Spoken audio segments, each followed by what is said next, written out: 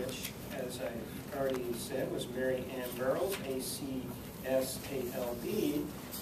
And she's presenting from the Competent Communicator Manual Project number 10, called Inspire Your Audience, the second time around. She's already been through this, she's already got her CC, but you can go through it again if you choose to, and that's what she's chosen to do.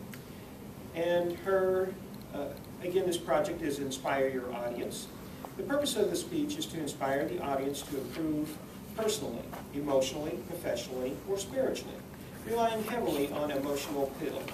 The speech should appeal to noble motives and challenges the audience to achieve a higher level of belief or achievement. And the speech is to be 8 to 10 minutes. And the name of this speech is Joy. Help me welcome Mary Ann to the lectern.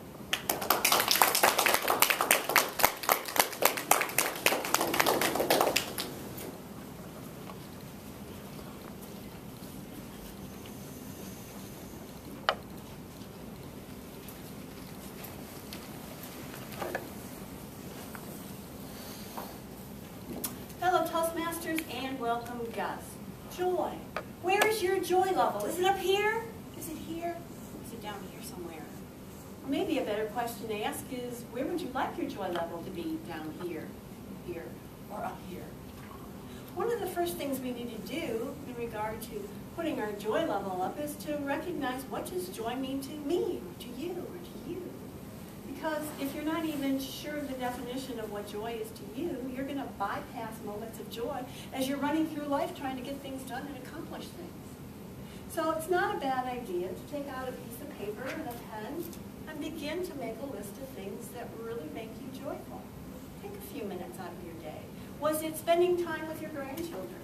Maybe it was walking in the park or being with friends.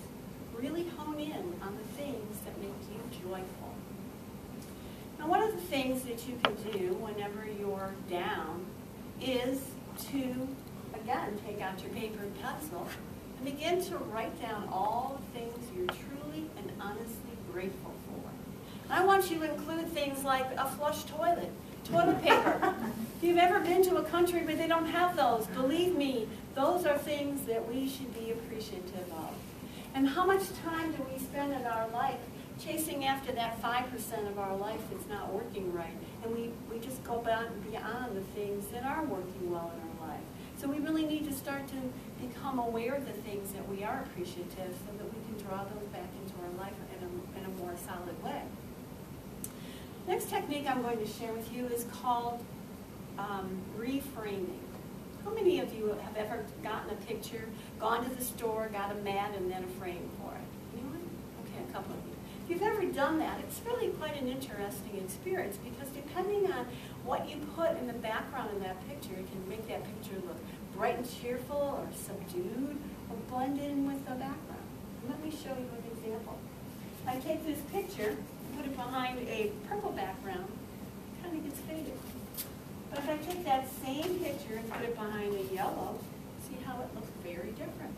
Same picture though. Or find a black background, a totally different feel and look. So if we take a scenario in our life, let's say it's, I just lost my job. And we reframe, if we frame it in, oh my gosh, I lost my job, my boss is an idiot, how dare they do this to me, and on that storyline goes. But if I take that same picture and put it in a different frame and think, wow, I guess the universe doesn't want me in that job anymore. I wonder what the future has to hold. Same picture, same situation, just a very different way to frame it. Can anybody think of anything in their lives that's not working quite the way you want that you might be able to reframe for us? Anybody? Well, all right, I'll just give another example then. My brother's in the hospital, and for a number of days I was feeling very down, and oh my gosh, this was awful, what are we going to do? So as I was preparing for this speech and I was thinking about it, I thought, well, I better put this into play myself if I'm going to share this. So today I was thinking, well, the best thing I can do is just be there for him and do all the things that I can do for him. And that just takes the energy in just a slightly different way. I remember this one day, it was a really, really bad day. One of those that you wish you'd never have to repeat. I happened to go upstairs and I began to work on my computer. I happened to look out the window, and for one moment, I saw this bird preening his wings in the sunlight. And I really got totally engrossed in that picture.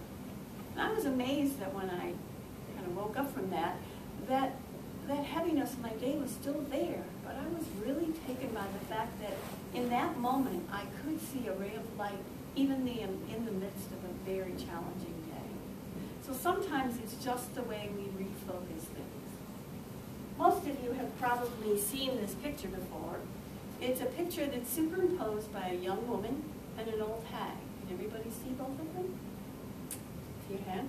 The woman, beautiful woman, this is her side, and this is a necklace and a fur coat and a plume in her hair.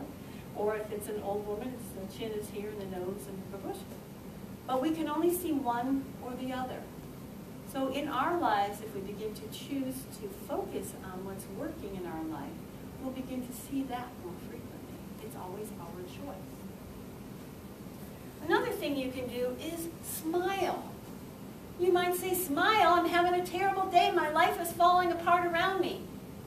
But do you know that scientists are beginning to find that this simple configuration of the smile on your face can actually begin to change the chemistry in your body? It can bring down your pain levels, can bring down your blood pressure, and heighten your mood. And think of it, we spend millions of dollars for hair care products, cosmetics, and clothing to make ourselves look more beautiful. And a smile doesn't cost anything and can make more beauty on you than all those things put together. This time I'd like to share a short story with you. It's called The Law of the Garbage Truck.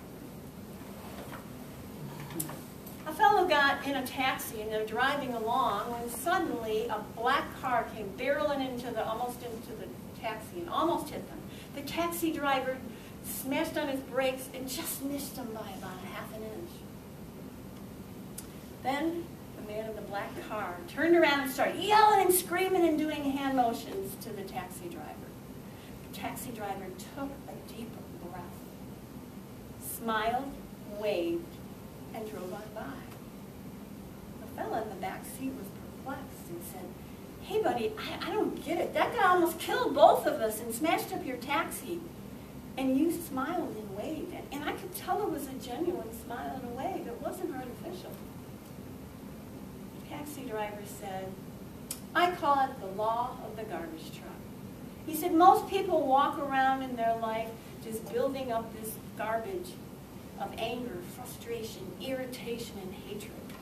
And they're just waiting for someone to dump their garbage on them. He said, I realized I had a choice. I could either pick up that garbage and carry it with me and then dump it on somebody else, or I could just leave it there. I realized life is just too short, so I just bless those people and drive on by. So fellow Toastmasters and welcome guests, I hope I've given you a couple tools and techniques and ways to rise your bar on your joy level so that you can live a more enjoyable, peaceful life.